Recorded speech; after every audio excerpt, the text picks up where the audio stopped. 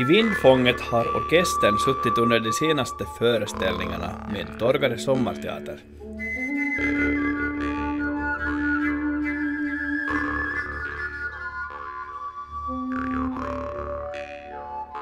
Här till vänster ser vi den ökända trappuppgången upp till vinden.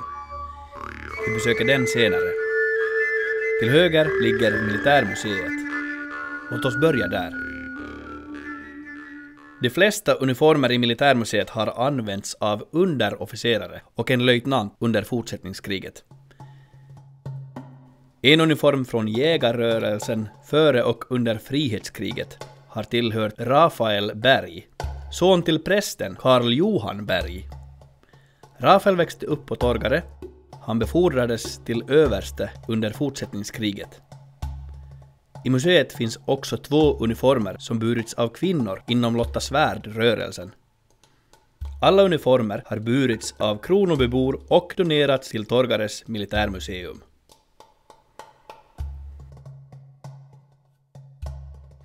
Till samlingen hör även ett antal vapen som har använts under fortsättningskriget.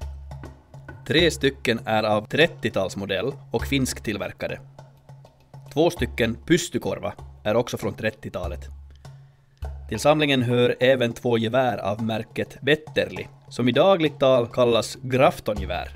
Namnet härstammar från att det räddades från fartyget John Grafton som smugglade vapen till Finland och gick på grund i Larsmo skärgård 1905.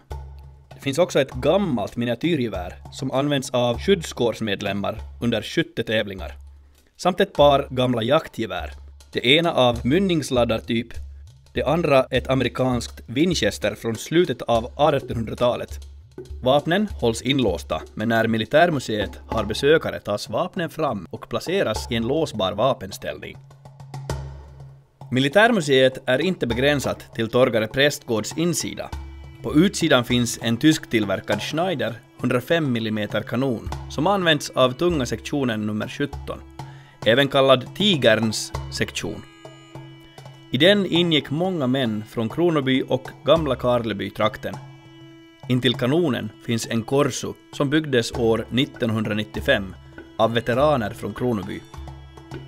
Den är i dagens läge tyvärr vattenskadad och behöver restaurering.